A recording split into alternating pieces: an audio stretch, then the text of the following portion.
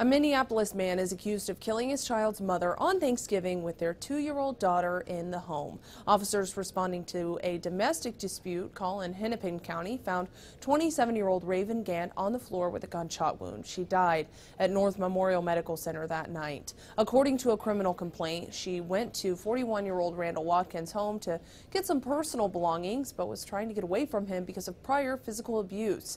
Watkins could make an appearance in court today. He's charged with second-degree intentional murder. Katie Johnston for WCCO 4 News.